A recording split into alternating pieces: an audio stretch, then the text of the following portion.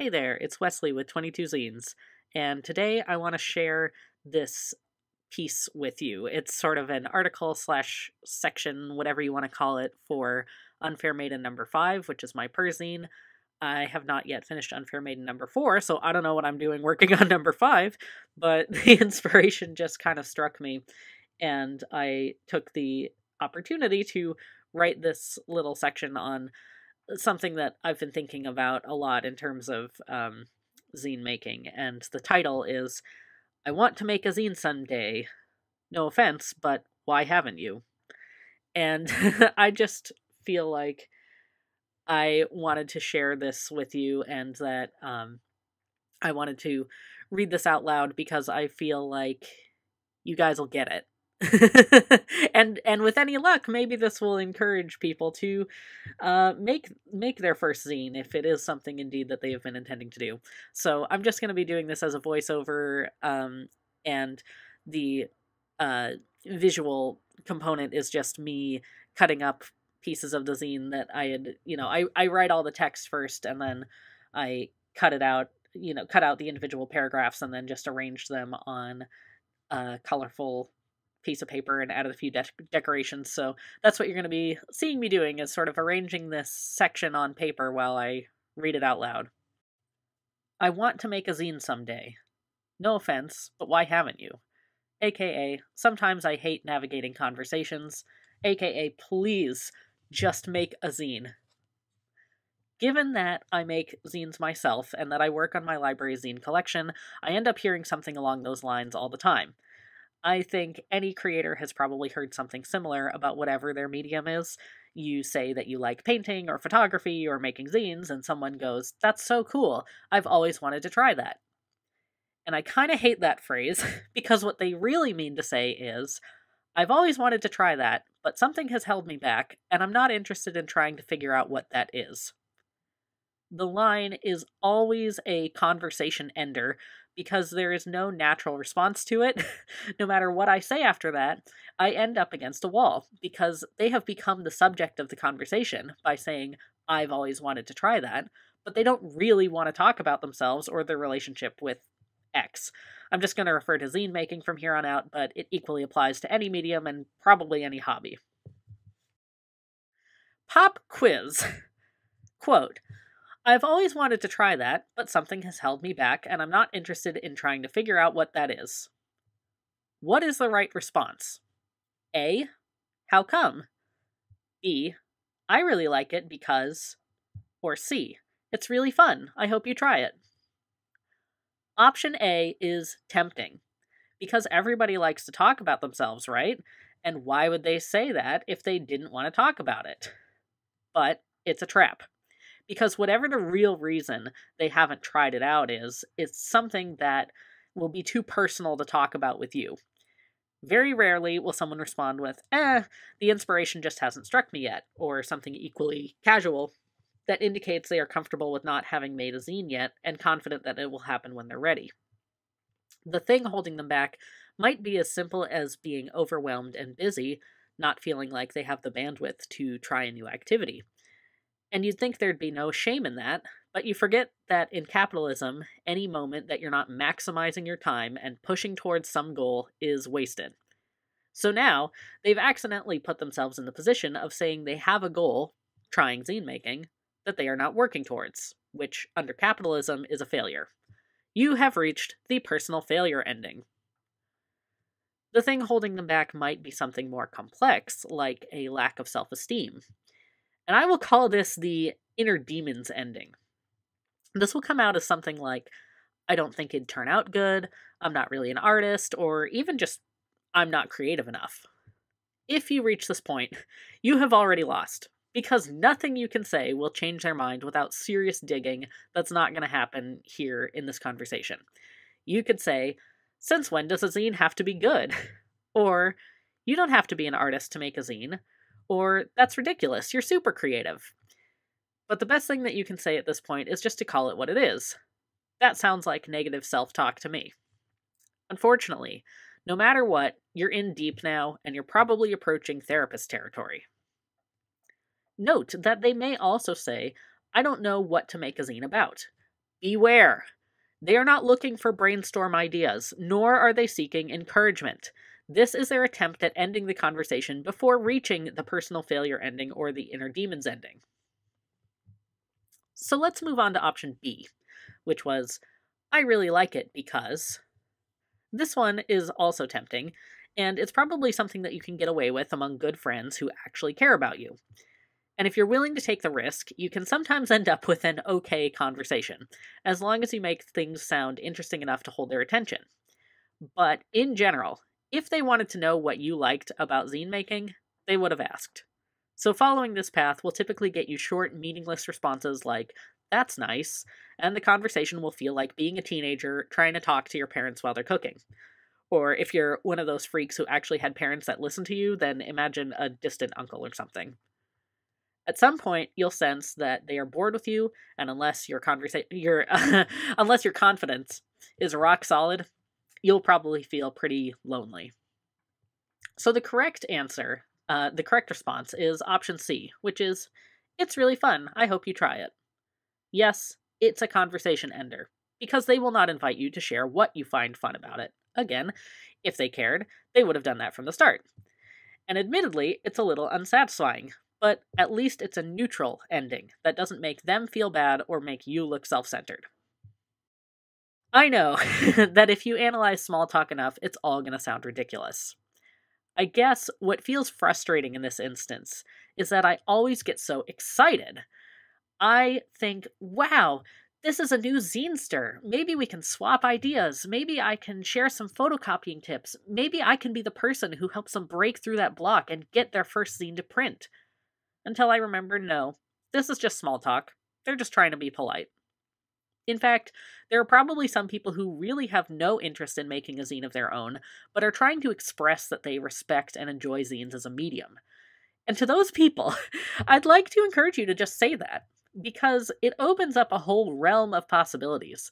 I can now ask you what you like about them. What are some of the most memorable zines you've read? If you have any preferred genres. If you like the punk ethos, we can talk about punk bands and underground culture. If you like the DIY spirit, we can talk about other expressions of that spirit, from clothes mending to gardening. And heck, if you just like the aesthetic of zines, we can talk about aesthetics. But you can already see the difference. You have not shifted the conversation towards a subject that you don't actually want to talk about. I don't know. I just miss the days when having one thing in common meant that you're best friends. And when I've always wanted to try that, turned into, let's do that together. And this is the trap of small talk. I am always expecting it to turn into something more real, but you can't get that sense of connection with everyone. And so I just wish at least people would be more straightforward sometimes. Okay. Now, as for the people who really do want to make zines, and when they're saying, "I want to make a zine someday," they're being sincere, then let me ask you in this zine, or in this case, in this recording, since it's probably never going to be appropriate for me to ask in conversation, why haven't you? Really, I want you to ask yourself this question, because this is how you'll be able to either, 1, make it happen, or 2, realize that you don't want to make it happen right now, which is totally fine. Seriously, if the answer ends up being, I haven't felt like it yet, that's great. That is the best. And then when you're talking with a zinester, you can say something like, "I'm ready to pick up my Sharpie and scissors when inspiration strikes me for my first zine." And then you can continue the conversation by asking about their zines, because it's only polite. But if that's not the reason, then you've got to figure out what is, so that you can kick that reason's ass. I admit that I've been framing this whole thing in terms of something that annoys me, but really it's less annoyance and more frustration. I'm frustrated because it pains me to hear that someone feels unable to make a zine. I don't want anyone to be held back from something so enjoyable and liberating when they don't have to be. Especially when, unlike with many hobbies, the barrier to entry for zine making is non-existent. So here's a few reasons you might feel held back from zine making, and some reminders that those reasons are lying to you, and you do have the power to kick those barriers in the ass. Quote, "I don't know what to write about." Here's a secret. That's not your real problem. Your real problem is that you don't think what you have to write about is worth putting into a zine. But a zine can literally be a to-do list, or crumpled receipts from the bottom of your bag, or pages from your diary, or photos from your phone that were too blurry to put onto Instagram. So zines don't require inspiration, only the will to glue shit to paper and slap it on a photocopier. You know the great thing about zines? Their meaning is inherent to the medium.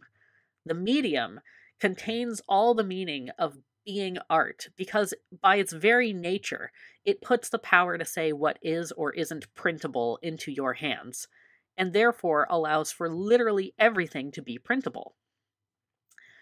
A zine is worth existing because it's a zine, not because of the content.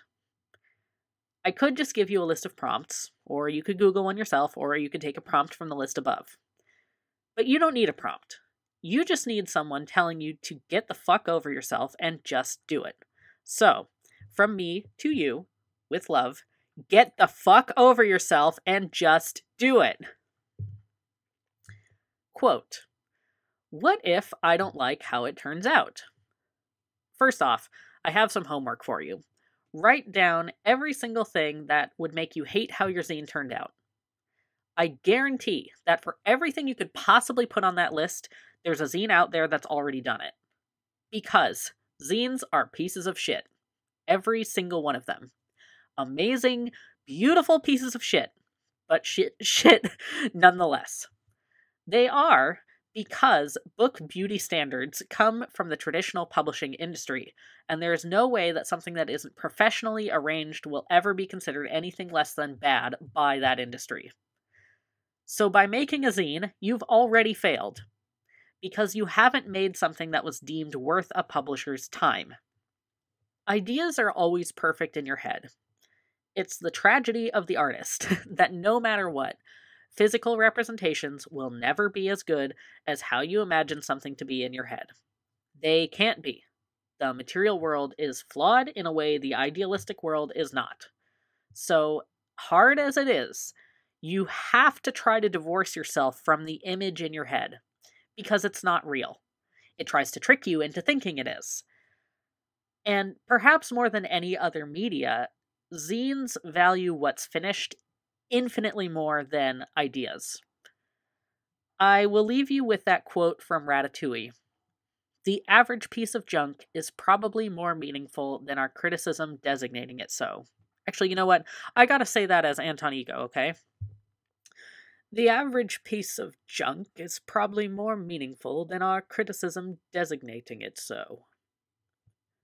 And that includes your own pieces of junk and your own criticism. Quote, "What if it's not good enough to share with other people?"